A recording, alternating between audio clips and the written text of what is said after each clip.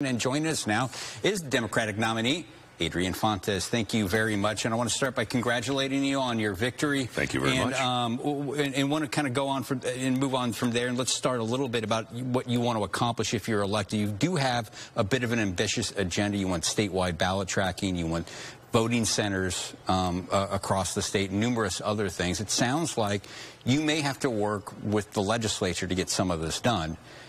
It's going to likely be a Republican-controlled legislature. Can you work with the Republican-controlled legislature if you are elected?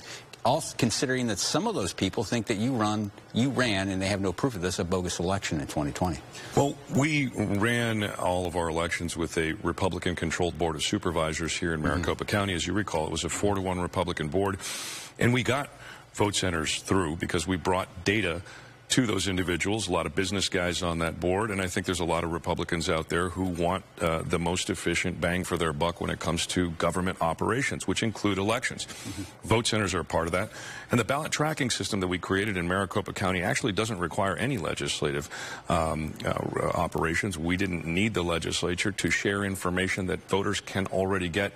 We just made it easier for voters to get that information, and that's the system where folks get a text or an email when their ballot's coming to them in the mail and when it returns to them. It's very popular among voters, and I think we should do it statewide. Shouldn't be that tough. There is some technical stuff we got to do, but it's going to be a much more efficient way to get voters the information that they need, which is basically a receipt when they get their ballot to election departments across Arizona. Not really tough, and we've got the infrastructure already set up. I think that can happen quickly. And that was one of the strongest arguments you made in the primary race against your opponent, Reginald Boulding, was that you have experience running elections. However, just to turn it around, like one of his biggest criticisms with you, again, was that you don't have much legislative experience. Again, some of the stuff you're going to have to ask the state for, because you're also talking about getting money to underfunded counties. Sure. And that's a big ask to go down to the legislature and ask for money. I just ask you again, I mean, you know, you were the Maricopa County Recorder in 2020, and again, some of these folks that will be down there, you know, how are you going to work with them, especially if they think you didn't run an up-and-up election? And again, there's no proof. Well, and all the audits have shown that the election was fair and accurate. And it was. However, and it stands as the most highly scrutinized election in American history, and Maricopa County still came out great. We ran a great election, and the proof is in the pudding. But the proof is also in the pudding in my capacity to work across the aisle with folks who are going to be reasonable and level-headed, look at the data, look at the things we are proposing, like, for example, vote centers. Yavapai County has been doing vote centers since 2012, right? That's well before I became the Maricopa County Recorder.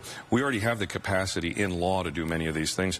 We do need some technological backup in a lot of our rural counties. We will need a little bit more funding, but at the end of the day, I even talked with Sheriff Summers in Greenlee County in the primary on the trail. Folks need some change out there, and I think this is a bipartisan issue about just doing the job. Yeah, and part of the job is getting those results. I mean, do you have a strategy attack that you think you might want to take a legislative attack to kind of work with some of these lawmakers? Because you're going to need votes down there to get any of this stuff passed. Well, we're going to need votes to get the money that the rural counties need. This isn't money that's going to come to the Secretary of State's office. It's going to go to the rural counties. I think we've got a lot of folks out there in election director positions, boards of supervisors, county recorders across Arizona who recognize the needs.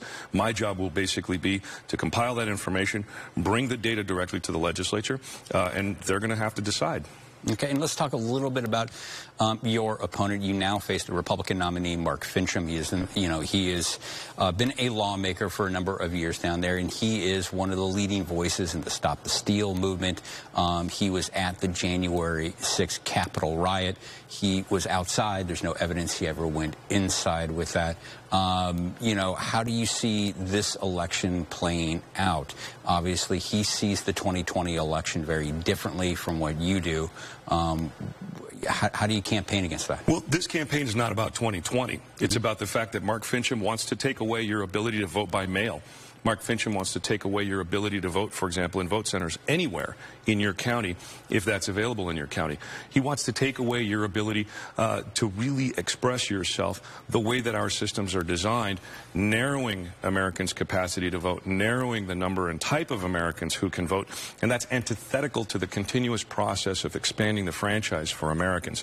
We want folks in these offices who are going to have predictable, sort of understandable and reliable processes moving forward so that we don't have chaos, so that we don't have uncertainty, which is what he presents.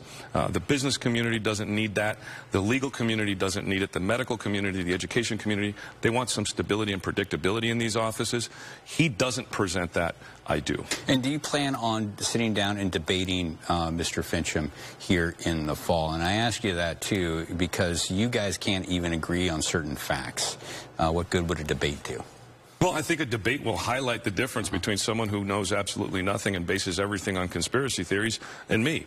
And I would absolutely love to have a debate. In fact, Dennis, if you want to host one, I'll be happy to do it. All you got to do is get him to agree. Yeah, well, you know, we'll ask him again that Mr. Fincham is welcome on this program anytime he wants to come on to balance this out. Now, I do want to ask you, too, and get down into a couple of other things here. I want to ask you about the litmus test for Planned Parenthood. Obviously, they were going to be withholding endorsements from people who take money from political PACs affiliated with law enforcement groups.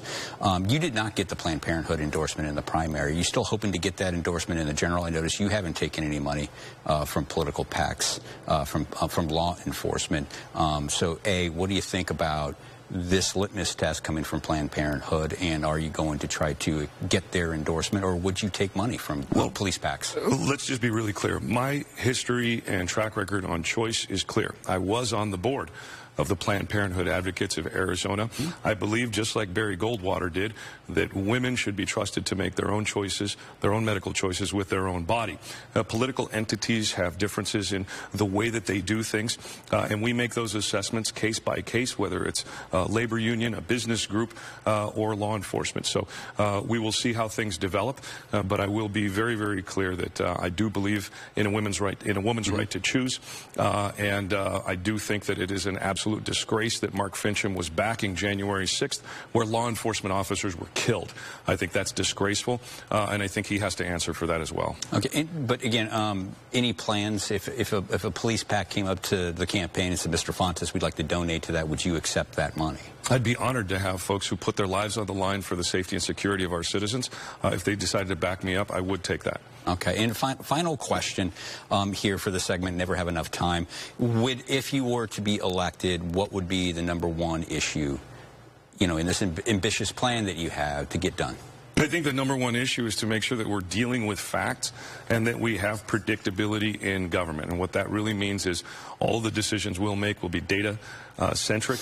And I will invite anyone who is still of this Stop the Steal mindset to come down to county election offices around Arizona and actually learn about how the operations work before they try to dictate through legislation some kind of wackiness based on conspiracy theories. All right, I have to end it there. Thank you very much. It's Adrian Fontes, the Democratic nominee for Secretary of State, and still ahead, a program that's